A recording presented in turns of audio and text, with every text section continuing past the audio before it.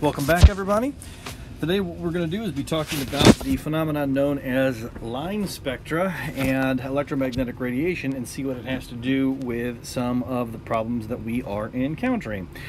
So at this point, the scientists knew that basically there was a planetary model, that there was a nucleus in the center that was like the sun, and then the planets orbited the sun like they do, and they thought the electrons did kind of the same thing. The electrons around the nucleus were kind of like the planets around the sun, and they thought they were in well-defined energy levels. Now, in order to really understand what's going on here, you have to understand a little bit about electromagnetic radiation. And so that's going to take us back to our physics days. So, sorry if I gave you the chills there. But if white light comes in here for our prism, we know that it gets broken into our Roy G. Biv that's there. And that's all pretty and so forth. But there's actually more going on to this picture if you look closer at it. So compare the red and compare the purple.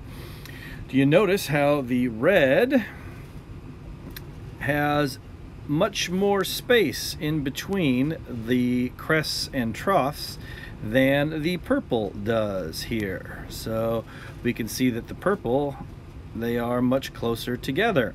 So if you remember from your physics days, those things are called wavelength and frequency, and they are going to have everything to do with what we're going to be talking about here today. So remember that wavelength is the difference between crest to crest or trough to trough. So in this example up here, there's a very short wavelength as compared to this example down here that has a very long wavelength. But frequency is how many of those wavelengths there are within a given particular space. So this one up here, because the waves are tremendously short, you can fit a lot of them within that space, and so they are considered to be very frequent or have a high frequency. Whereas these guys here, because the waves are considerably longer, you can get fewer of them within that space, and so their frequency is also less. Also remember that the energy of these waves are directly proportional to the frequency of them. Now, if you can't remember all of this, there's I'm sure you can find any number of videos that are on the tubes of view. Sorry, I'm going to close all my files here. The tubes of view here, and this guy does a pretty good job if you start at around 3 minutes or so on his video. So what he's got here is he's got a spring set up. So this is an example of a standing wave that has a tremendously long wavelength. So the wavelength is big, but the frequency is very small. There are not very many of them that are there. So again, wavelength and frequency are inversely proportional to each other. As the wavelength goes up, the frequency goes down. So this is a long wavelength and a small frequency. Now, he's going to put a little bit more into it and check it out. The wavelength gets smaller, so the individual waves get smaller, but there's more of those waves, and so they are more frequent. So here is wavelength down, frequency up. So which one of these has more energy to it? Well, I think it's pretty clear that this guy here, he's having to put far more energy into making that wave be standing than the other one. Look how lazy it is with this one here. So this one here, this is a lazy wave, a low energy wave. So low energy is low frequency, is high wavelength. In order to get high energy is more like this, where you have high energy, high frequency, low wavelength. So now let's go back to this guy here. So all of this perhaps makes a little bit more sense here. So high frequency here is high energy, but it is a small wavelength. Low frequency is low energy, but it is a long wavelength. So wavelength and frequency are inversely proportional. Wavelength and energy are inversely proportional. Frequency and energy are directly proportional to each other. All right?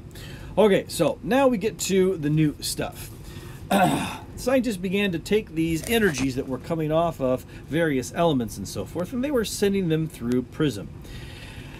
Now, here's what they expected to have happen. So if you run an electrical current through something like neon or hydrogen or something, it gives off a particular color of light. What they expected to have happen, if it gave off something like a pink light here, they expected that maybe you would just see a progression of different red or pink colors coming off of there.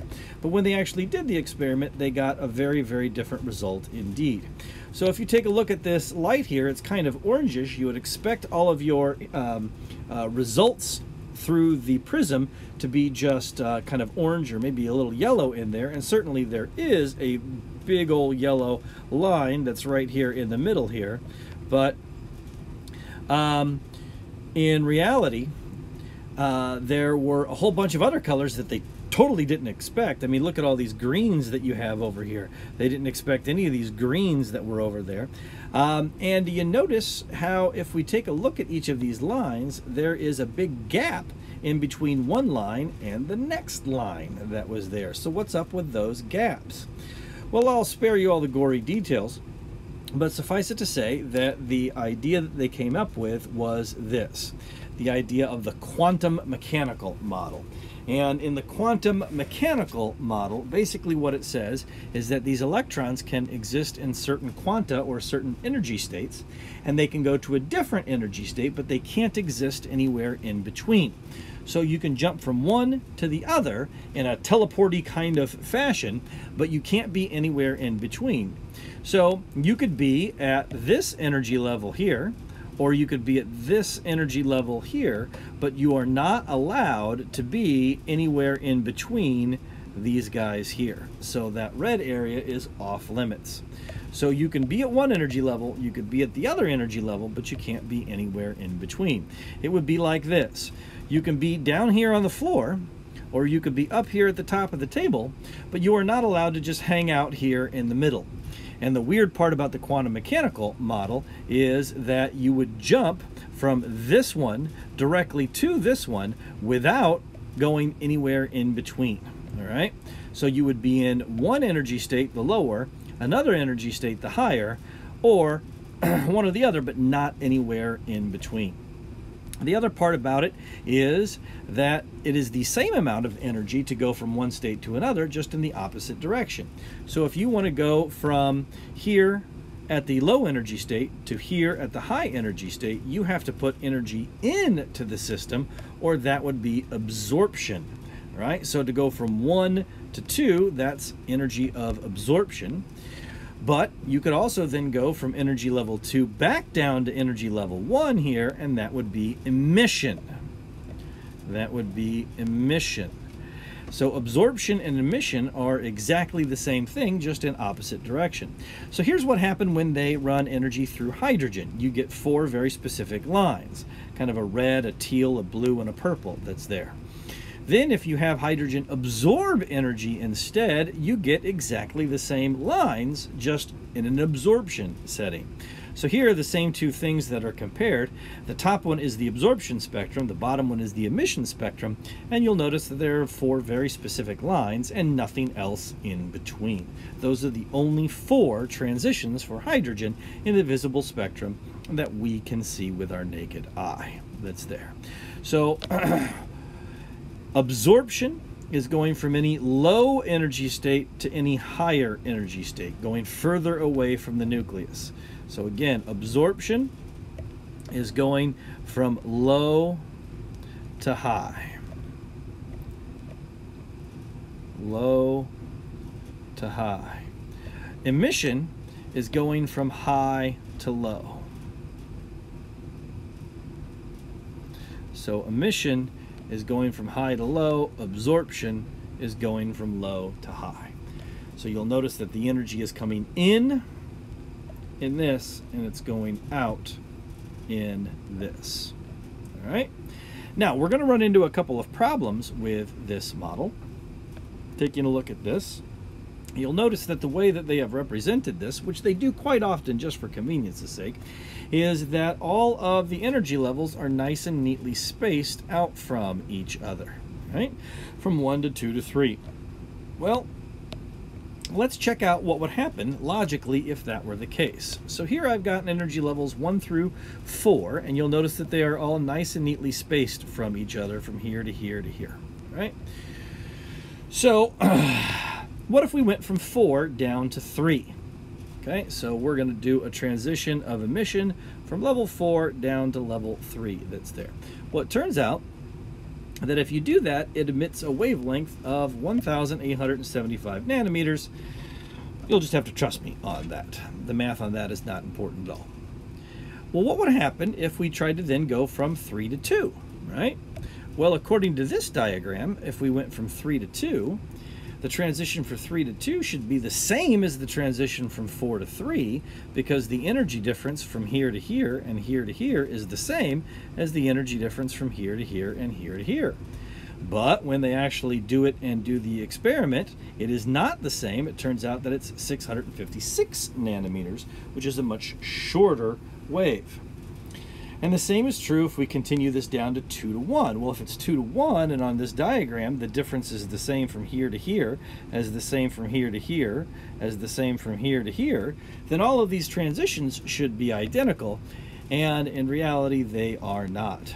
The transition from 2 to 1 emits a wavelength of 122 nanometers. Again, for reasons that you'll just have to trust me on. So what is taking place here with these guys? Well, we are going from a high wavelength to a lower wavelength to an even lower wavelength. So in each of these cases, as you go from this, the wavelength is going down. Well, what does that mean? That means then that the frequency would have to be going up, which means that the energy would have to be going up according to our model from before. So this idea that they are nice and evenly spaced like this is not accurate. Pause for a moment and think, what would we have to do to our model to show that the energy difference between 2 to 1 is greater than 3 to 2 is greater than 4 to 3? Take a moment. All right, I'm going to assume that you have unpaused at that point. So what we are instead going to do is we are going to take into account the fact that all of these energies and frequencies are different. So remember that if 4 to 3 is a long wavelength and 2 to 1 down here is a short wavelength, then what we are going to see is that this guy up here is high wavelength, low frequency, low energy. This guy down here is low wavelength, high frequency, high energy. And so consequently, a better model looks like this. This is level 1, 2, 3, and 4. And you'll notice the difference between 4 to 3 is smaller than the difference between 3 to 2 is smaller than the difference between 2 to 1. So in other words, as you go further and further out from the nucleus, these shells and these energy levels get closer and closer together. So the largest single jump for a single transition of one level is the 2 to 1. So the 2 to 1 is always the largest single level jump. Everything else gets smaller and smaller, or closer and closer together as you go further out. So again, the shells get closer and closer together the further you go out from the nucleus. So if we compare these guys, a jump of 3 to 1 is going to be of perhaps blue energy, which is of smaller frequency, smaller wavelength, larger frequency, larger energy than some of these other transitions. The smallest transition, 3 to 2 here, might be red energy, because that is of long wavelength, low frequency, low energy, whereas something like this is going to be of higher energy